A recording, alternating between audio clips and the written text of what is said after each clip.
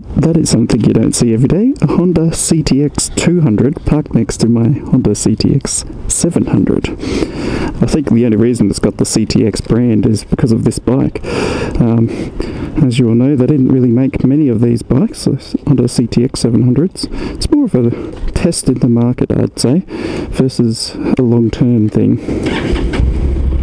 I've just got new chain and sprockets installed, back to the original specs of the 43 rear, 16 front. Previously I had the DCT one on there for some silly reason. But yeah, oh, it's nice. It's much better. So we're at 96,735 kilometers on the old girl. So another 4,000 kilometers, I'll probably drop it back in, do a full service, get everything looked at for a 100,000 kilometer birthday. Now that I got back to the standard size sprockets, the speedo is now going to be inaccurate, which is the only advantage of putting the DCT sprockets on. So what it means is it's going to be 8% out. Geez, that'd be fun to go across on the bike. That rear does not feel balanced. Take it out on the highway and see how it goes.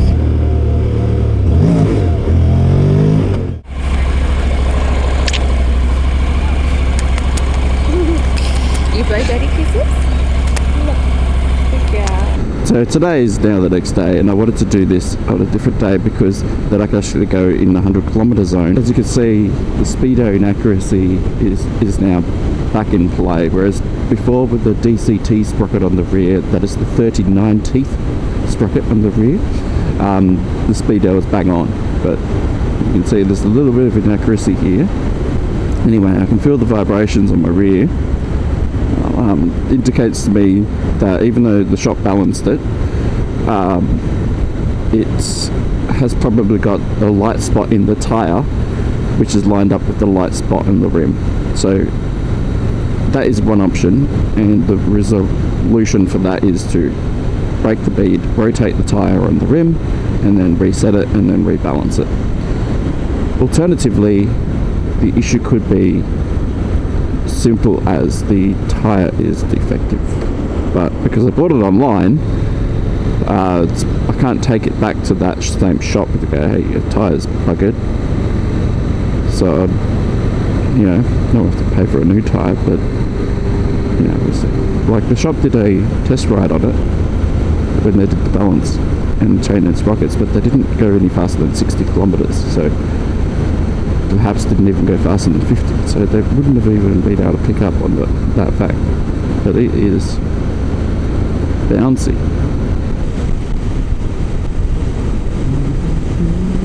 $108. So 8% inaccuracy.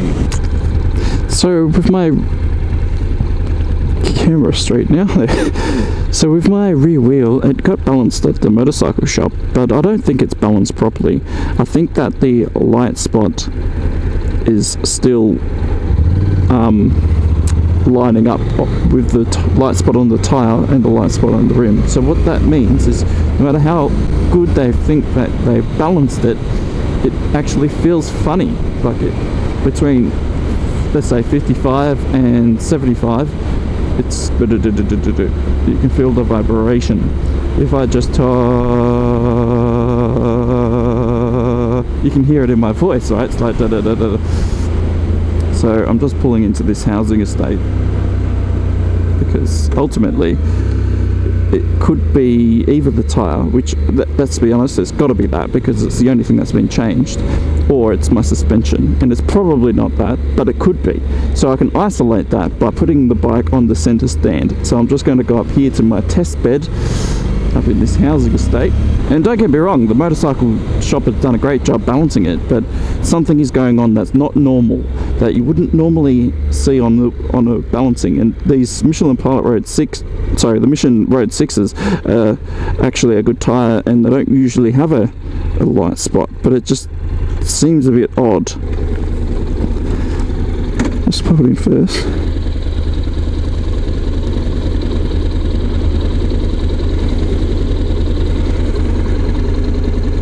Can't really feel it there. Just try a second.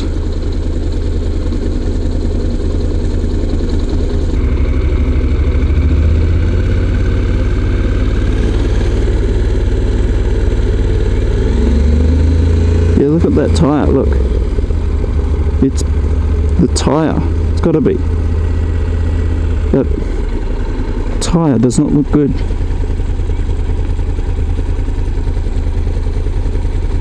No wonder why I'm getting some bouncing.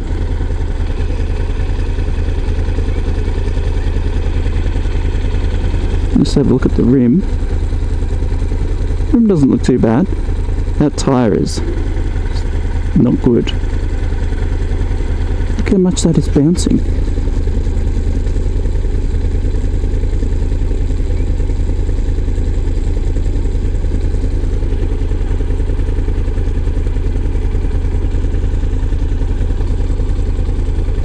It's either not sitting on the rim right, or the tyre itself is dodgy.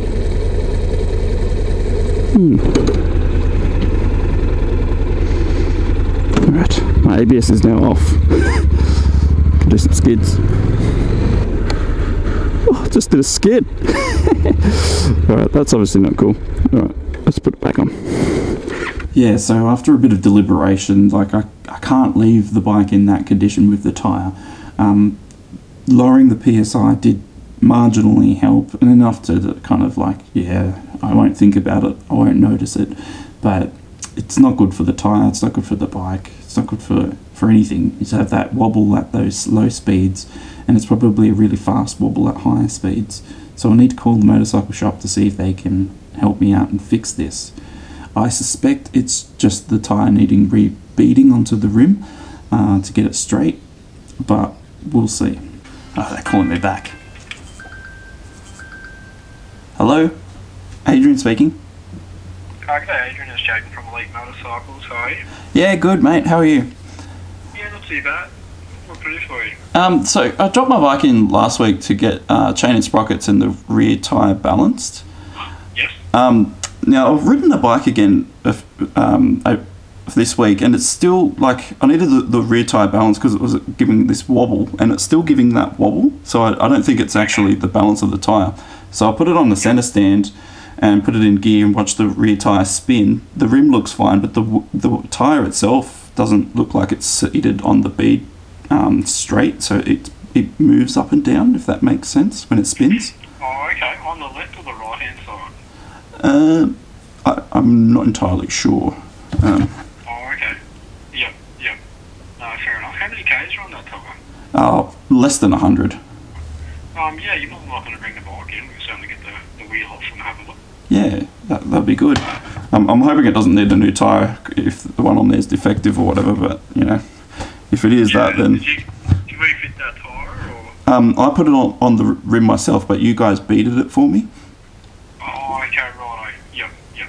I do remember that. Yeah. So, yeah, no, easy done. But yeah, if you want to bring the bike in, mate, and we'll have a look. Hopefully, like when you're putting that tyre and it hasn't cut the bead. Yeah, hopefully.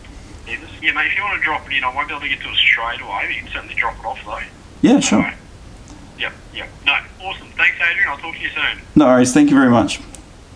So just to get another shot of the wheel, and you can see it looks alright when it's not spinning, but we'll start it up because I'm not sure if I'll film this at the motorcycle mechanic because, you know, they're doing their thing. I'm not going to be able to stand there with a camera.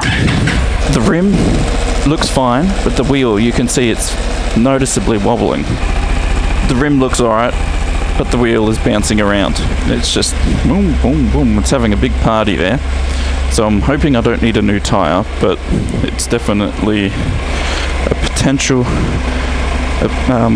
fix for it.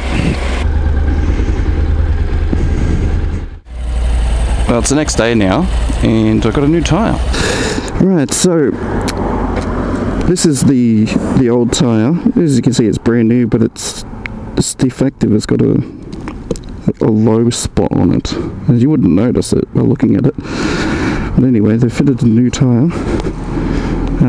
That's a lot better with just that amount of weights. The other tyre had more than double that amount of weight on it. Yeah, so same tyre, fitted on the bike again, and problem solved. Now I've got to try and do a warranty job on this tyre, but I don't know if it's worth the hassle. Might just donate it to someone that wants to do burnouts. Anyway, that's the end of the Saga, and bike fixed. Here's my lift.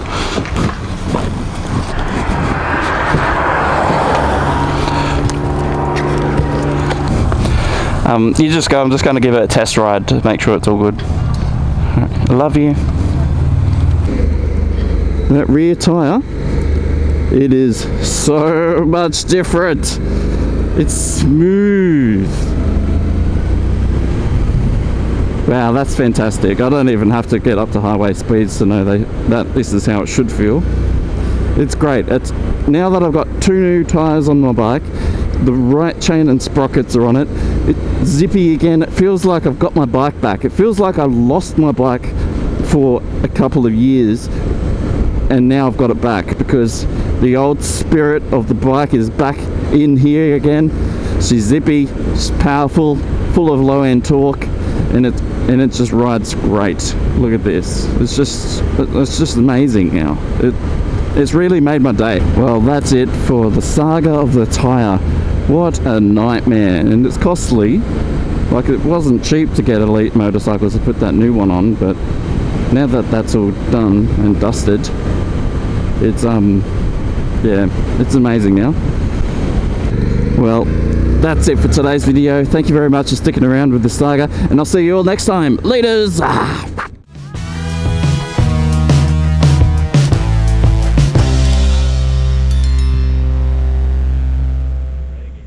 Say, that's a nice bike.